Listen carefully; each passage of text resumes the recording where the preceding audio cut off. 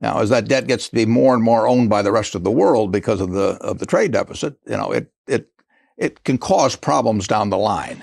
But if you ask me whether I'd rather cure one or the other, I would rather largely cure the trade deficit.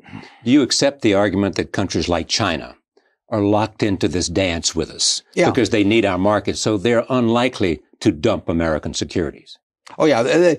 And if they want to sell American securities, if they sell them to somebody in the United States, they get dollars with them. So they have to buy something else with the dollars. If they sell them to the French now have them, and the Chinese have got a claim on France, but they can't really get rid of them. They can change their asset preference about the American assets they own, but China can't get rid of American assets, basically, or the rest of the world can't, unless we start exporting as much to them as we're importing, and that day is coming. But there are people who will suggest that there may be some catastrophic day, and we had that little tremor from the South Koreans about a year ago.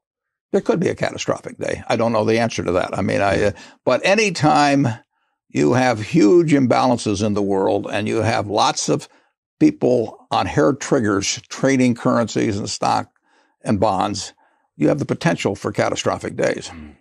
Back to the fiscal deficit and your sense of where we are.